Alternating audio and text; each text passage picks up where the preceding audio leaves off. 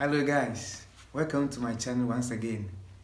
If you haven't subscribed, kindly click on the bell and subscribe. Don't forget to like and give your comments. Alright, so today I'm going to show you why there are many controversies with the Bible. Why there are so many people arguing that the Bible is fake. Why people are saying that the Bible is not the word of God. And why other people are also saying that the Bible is the word of God, or the Bible is not fake and it's true. There are many false teachers who are proving that the scripture or the Bible is from the white people and is not the word of God. It is not genuine. And there are other people too who are saying or who are proving the fact that the Bible is the word of God. So today we're going to see what is the secret, or why is it that people are giving arguments and people are also condemning the argument. Why there are controversies with the Bible. This is called the Bible. Alright.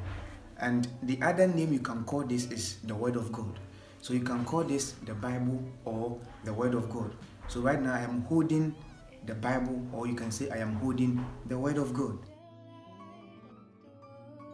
Alright, so if I'm holding the Bible or I'm holding the Word of God, then John chapter 1 verse 12, 13, 14 says that the Word became flesh and dwelt among us.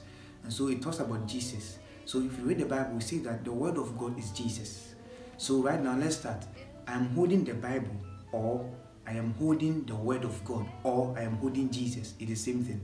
The Word of God is Jesus. So I can say I am holding the Bible, or I am holding the Word of God, or I am holding Jesus. So if I am holding Jesus, then let's look at something here. In John chapter 8 verse 28, Jesus said that I am the light of the world. So right now I can say Jesus is the light of the world. In other words, we can call it I am holding the Bible, or I am holding the Word of God, or I am holding Jesus, or I am holding the light of the world. It's the same thing. It's just a pronoun. So Jesus can be the Word of God and he can be the light of the world. So now if Jesus is the light of the world, then I want to shock you with something. Now, in my hands, I have two batteries. Now, these are batteries. We get light from batteries. Now, these are the positive terminal and the negative terminal. And here too, we have the positive terminal and the negative terminal. Now, remember Jesus is the light of the world. He is the light. Now, if you want to make lights out of batteries, what do? You don't join two positive terminals together.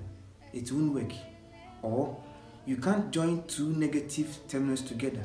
It will not join. The only way and the best way is to join positive and negative together before you can get lights. So positive and negative gives you lights.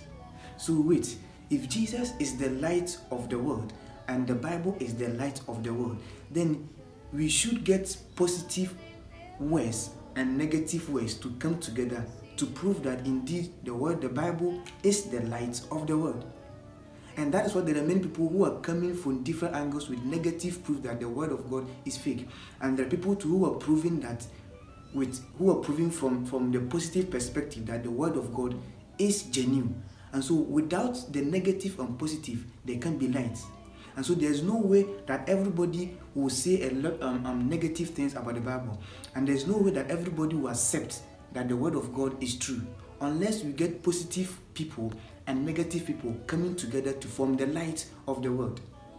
And so don't be surprised as a Christian. Don't be surprised when people are saying that the Word of God is fake. And don't be surprised when people are proving that it is good. Why? Because we need to get positive and negative terminals to come together before we can get the light. So, if this is the Bible or the Word of God or Jesus or the light of the world, then we should get positive and negative terminals to come together. So forget about what people are saying, the bad thing about what people are saying. Forget about what people are proving that the Word of God is fake. Yes, it has to come to pass. We need to see those people so that it will conjoin with the positive people to form the light of the world. This is the proof I'm going to show you that it is genuine. The Word of God is genuine. Jesus is genuine and he is the light of the world.